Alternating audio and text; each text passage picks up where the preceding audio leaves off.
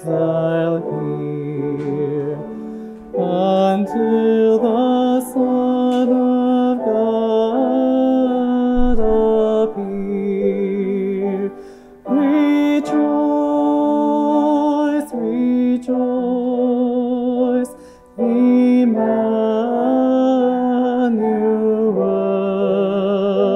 shall come to thee, O Israel.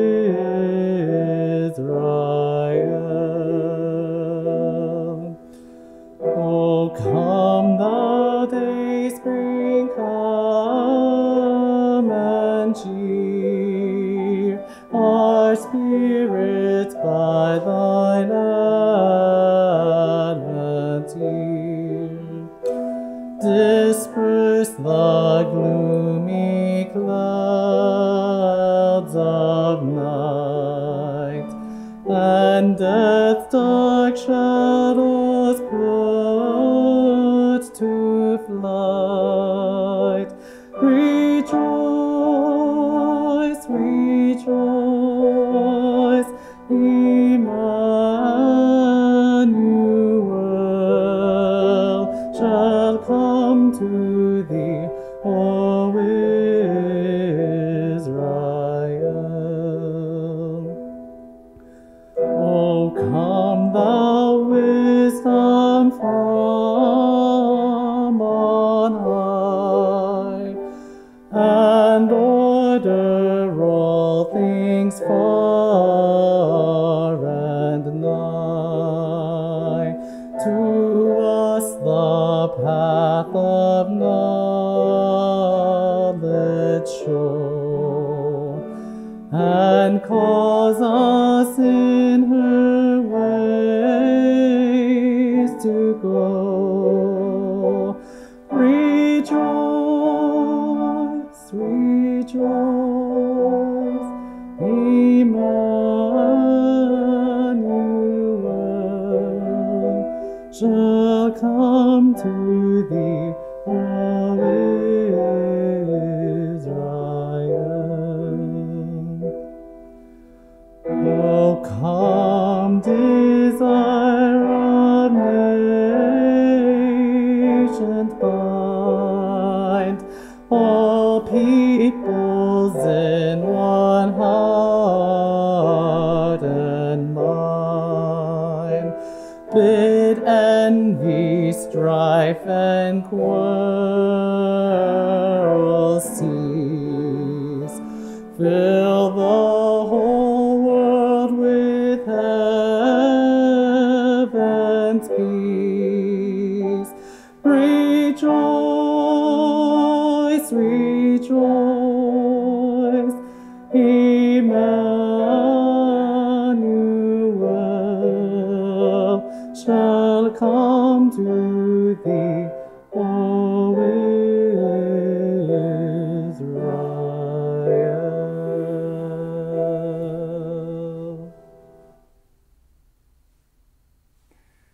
Welcome to Blue Christmas at the church at Ponson Highland. Today is Joy Sunday in the life of the church and in Advent. But when I think of 2020, joy is not the first word that pops to mind. There is so much pressure to be joyful at this time of year. But for all of us, most of us, it is difficult to be joyful this year. For some of us, this is a hard season no matter what year it is.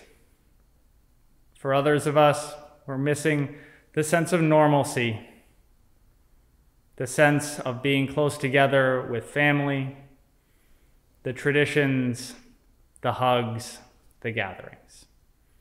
So this service is for you. For those who have lost someone, or for those who are just a little down in the dumps this Christmas season. Tonight, we will light 4 candles: a candle of grief, a candle of anger, a candle of worry, and a candle of courage. With each candle lighting, we will offer a scripture reading, a short reflection, and we will sing along together to a stanza of Silent Night, led by our wonderful director of music, Chris, who we have to thank for that rendition of O Come, Emmanuel. At the end of this service, we invite you to light candles at home if you have them, or to hold a thought, a prayer, a loved one, a special need in your heart and lift it up to God as we light candles here. Now, will you go to God in prayer with me? God, you will find no fake smiles here tonight, no happy faces for the benefit of others, no artificial cheer. You will only find us, raw, real, honest, broken, and broken-hearted. But you will find us turning our faces to your light. You will find us lifting our voices to your goodness. Grant us tonight a taste of your presence, so that we may trust that the God of all beginnings and endings hears our cries and cries with us. Help us to remember, O God, tonight, that we do not lament alone.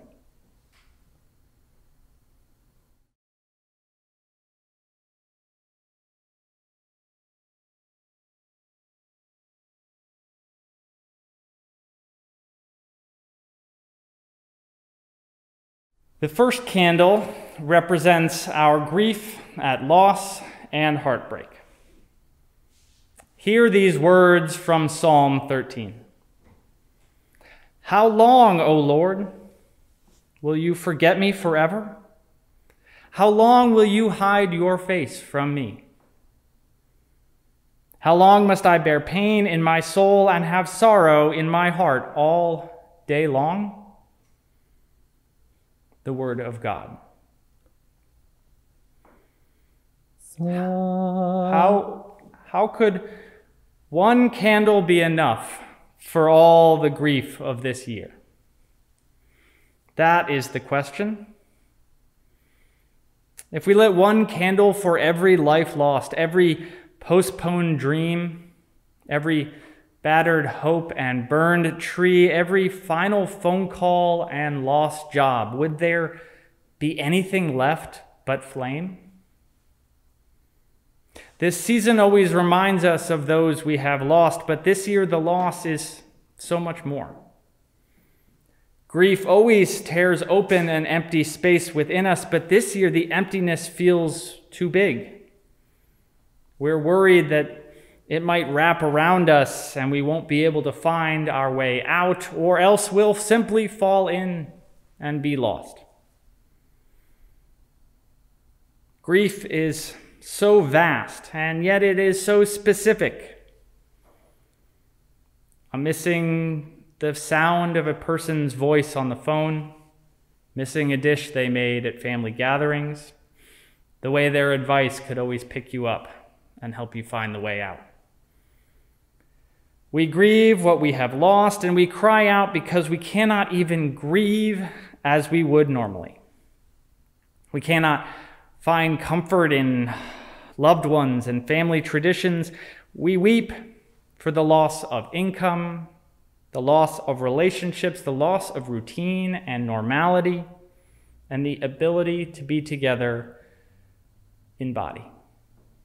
We weep for the loss of trust that the world is a safe and good place.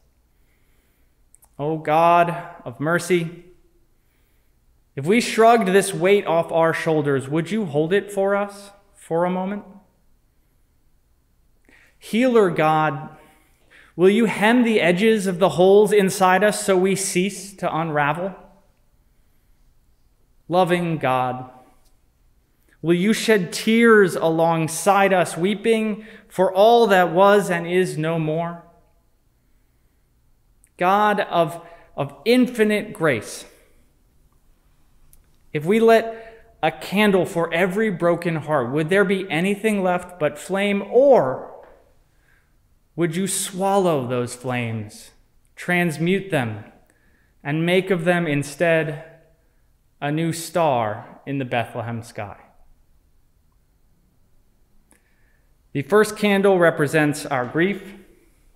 As we light this candle, we bare our broken hearts to God, knowing that to be brokenhearted is to be alive, and that God's heart breaks alongside ours.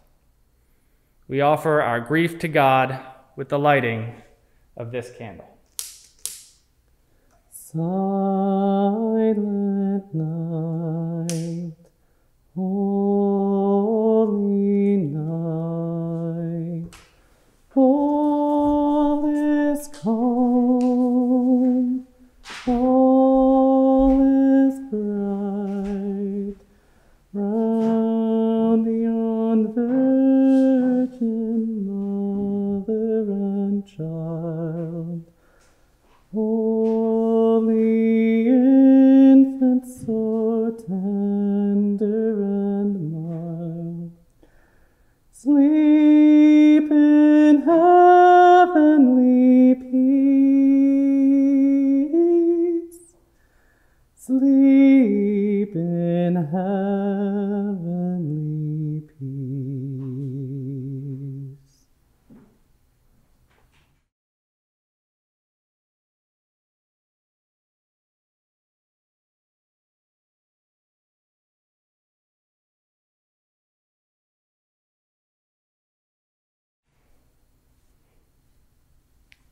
The second candle represents our anger at unfairness and injustice. Hear these words from Jeremiah 8.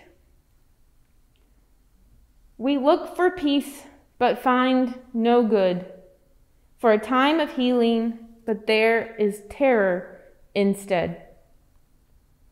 The snorting of their horses is heard from Dan, at the sound of the neighing of their stallions. The whole land quakes. They come and devour the land and all that fill it, the city and those who live in it.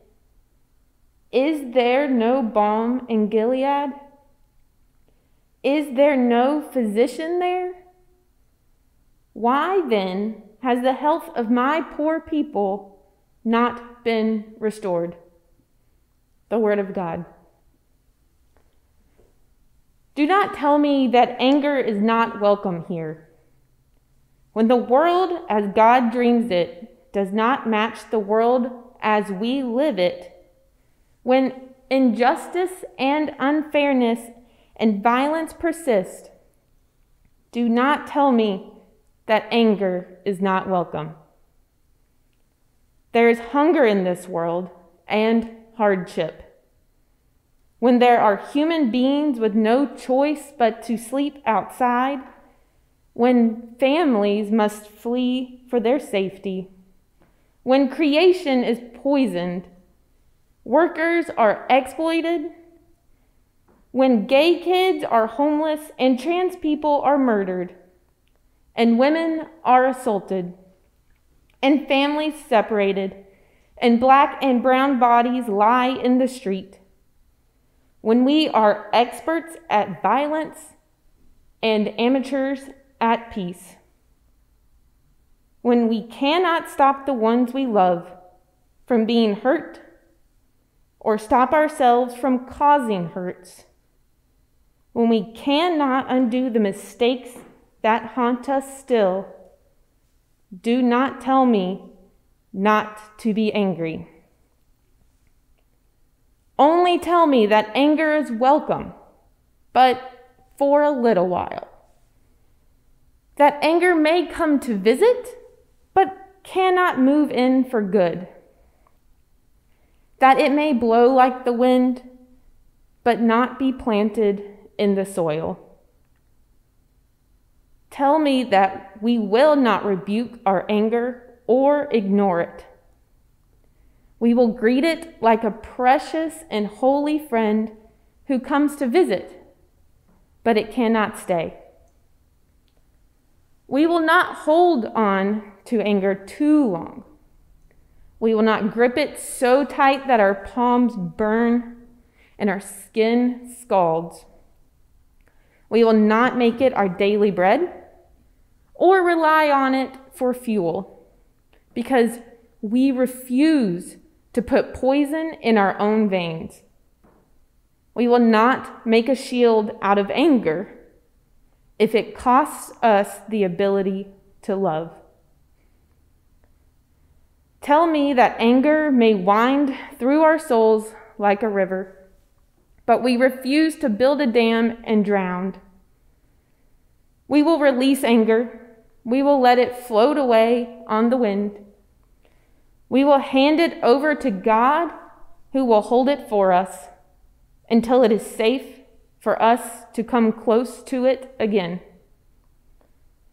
Tell me that anger is welcome, but only for a moment, only until dawn. The second candle represents our anger, a gift that flows from the gap between the world as God dreams it and the world as it is. As we light this candle, we offer to God all the injustice and suffering that angers us. We release our anger to God with the lighting of this candle. Silent night, holy night, griefs abound ever in sight. Christ now comes in manger bare, holds our pain in his holy care. Joy at last to be ours, joy at last to be ours.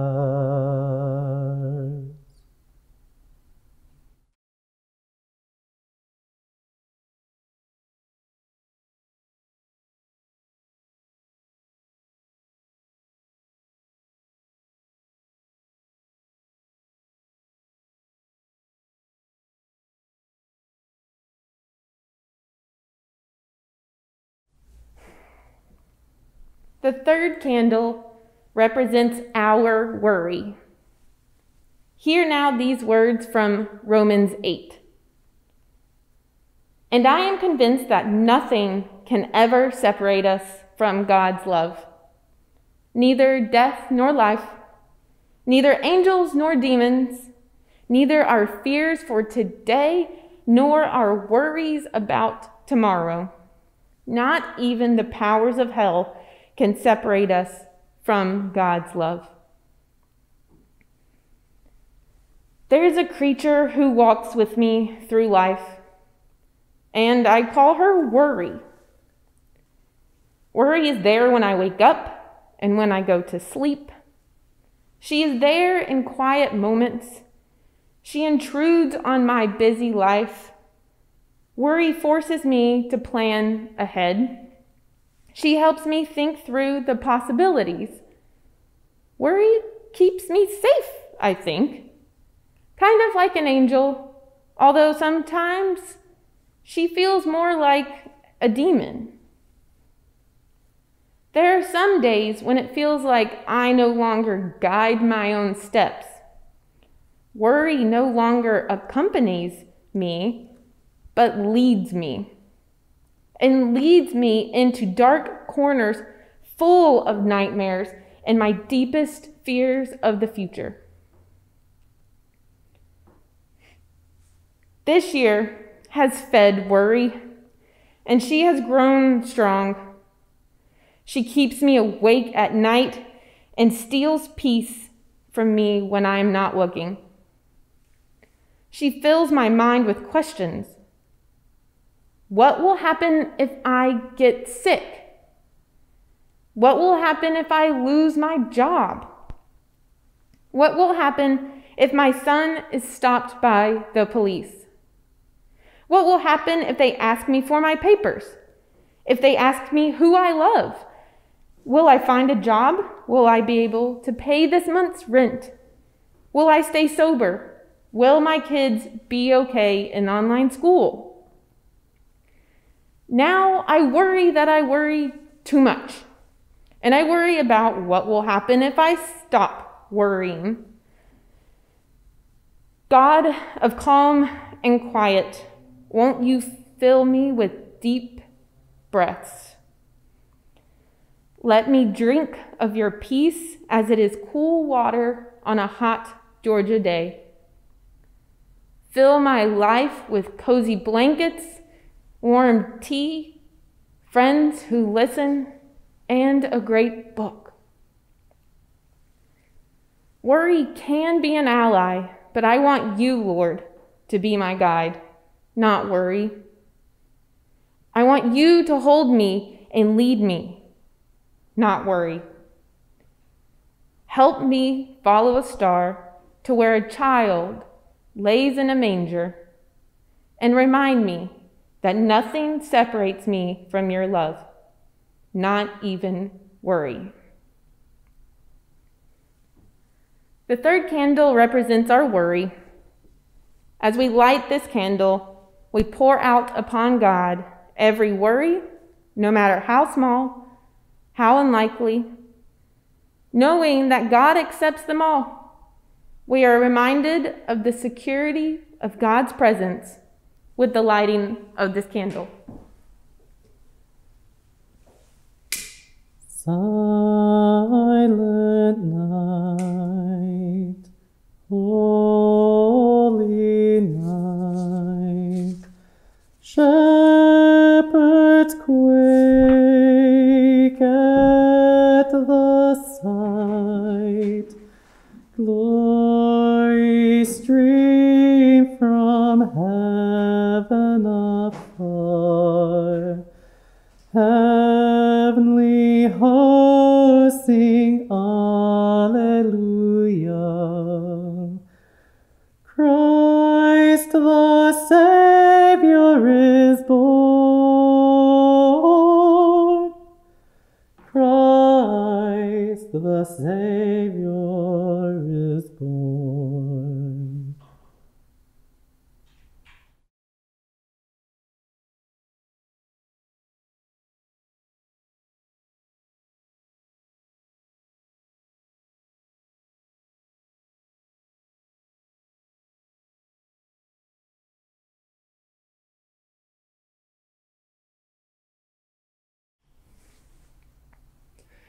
The fourth candle represents our courage. So hear now these words from Isaiah 65. I will rejoice in Jerusalem and delight in my people. No more shall the sound of weeping be heard in it, or the cry of distress. They shall build houses and inhabit them. They shall plant vineyards and eat their fruit. The word of God. A poem. From outside the field, planting a seed seems foolish. Bent down in the dirt and grime, pawing at raw earth, with sweat on your brow and an ache in your back, to sow what you may not reap. Placing the future into the earth as the sky grows dark and the year grows lean. Starting tomorrow, this seed is on its own.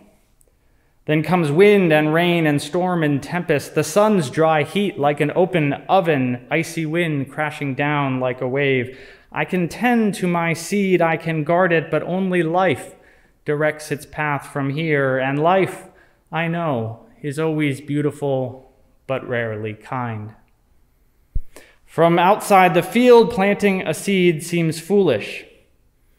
But what you do not know is that I plant myself here alongside this seed.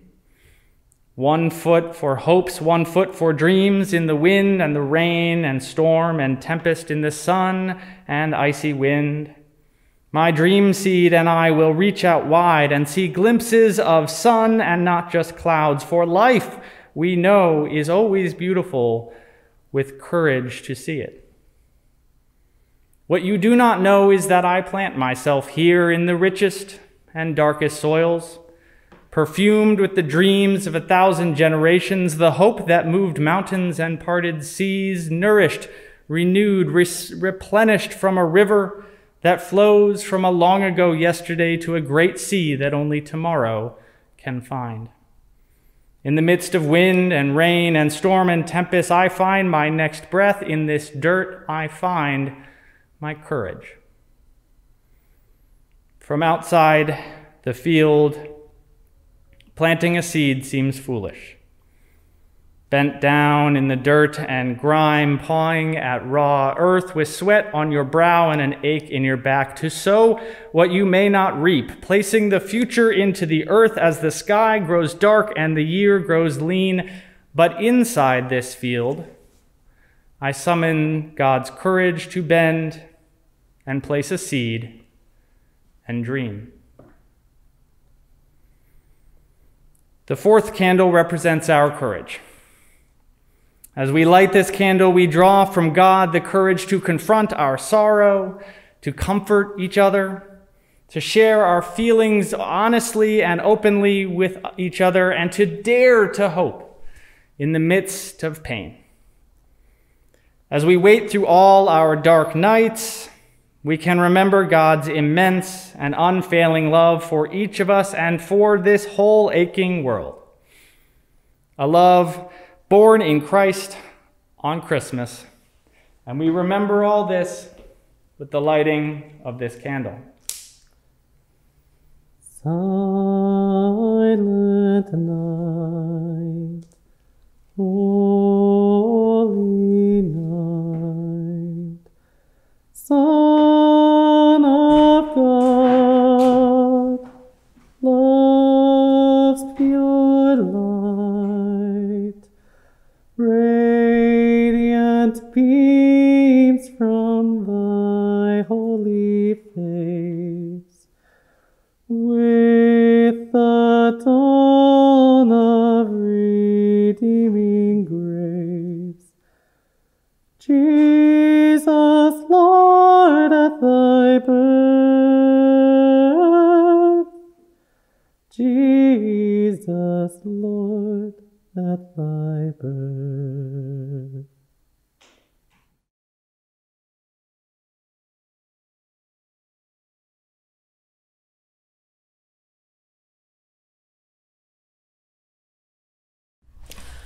Would you please join with me now in prayer?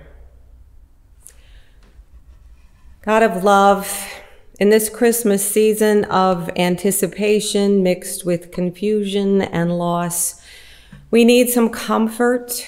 We seek your presence to break through our loneliness. For sorrow is not the absence of joy, but a shadow that keeps it from view, a scar on the heart, a limp in the walk that stays with us, even as clouds part and the experience of love returns, maybe to a life sobered, to relationships, though fewer, that seem to resonate with more depth. This is our need in this night. So we ask for your blessing upon all who mourn, for the pain at Christmas time that seems sharper, deeper than other times. We remember the words of Jesus, who promised comfort to those who mourn, saying, "Come to me, all you who are struggling and carrying heavy loads, and I will give you rest." Guide us now, Holy One, that we may move in still small steps from mourning to comfort. Help us to find the healing we need in the midst of our pain and order in the midst of chaos. Lighten our burden this night. Give us rest. And in our needed rest, O Lord, teach us to dream again. May we dream again of laughter that is contagious. May we dream of game nights and dinner parties with friends that we have missed. Teach us, Lord, to dream again of summer nights and front porch swings. May we dream once more of the little things that bring joy, the joy that comes from the heart of God. So tonight we will light candles as a reminder that your dream for this world involves the end of all tears and a joy that overflows and is ever contagious. May these little flames that we light burn bright. May our hearts be open again to sing and maybe even to dance. May we laugh and love again. May we sow joy in a hurting world. May all this become acts of holy resistance. Lord, this is our prayer on this night together. And now I invite each of you to offer your own prayers of intercession, of loss, and thanksgiving.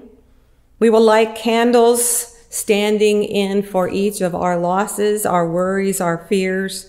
So you're invited to name your worry, your concern.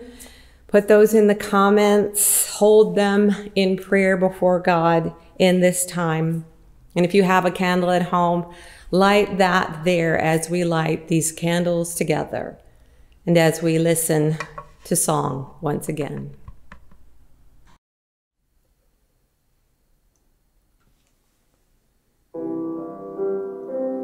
You shouldn't be here tonight. It doesn't seem quite right. Here where the cattle sleep, here where they keep their sheep, here in the mud and blood and hay. How could you end up in this place? You shouldn't be here tonight. It doesn't seem quite right. Here where the shots ring out, where everything's burning now, where there's 100 words for pain. How could you end up in this place? Emmanuel, Emmanuel, God with us, love for us. Emmanuel, Emmanuel, born into the longest nights. Emmanuel.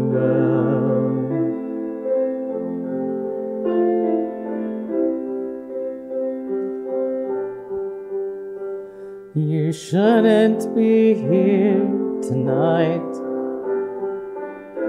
It doesn't seem quite right.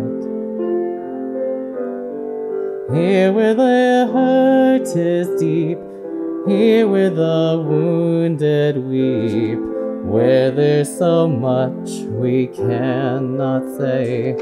How can you show up in this place?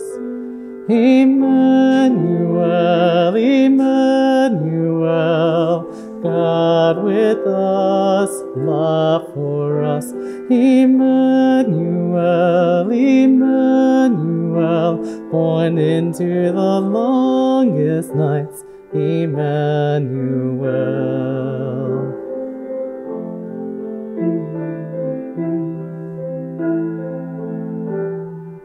In this garden starry night, in our aching, crying nights, in this trembling, tender moment, before we start to see the light dawn.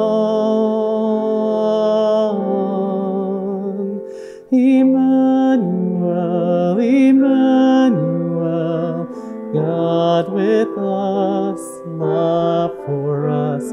Emmanuel, Emmanuel, born into the longest nights. Emmanuel, Emmanuel, Emmanuel, God with us, love for us. Emmanuel, Emmanuel, born into the longest night. Emmanuel. Emmanuel, Emmanuel, Emmanuel.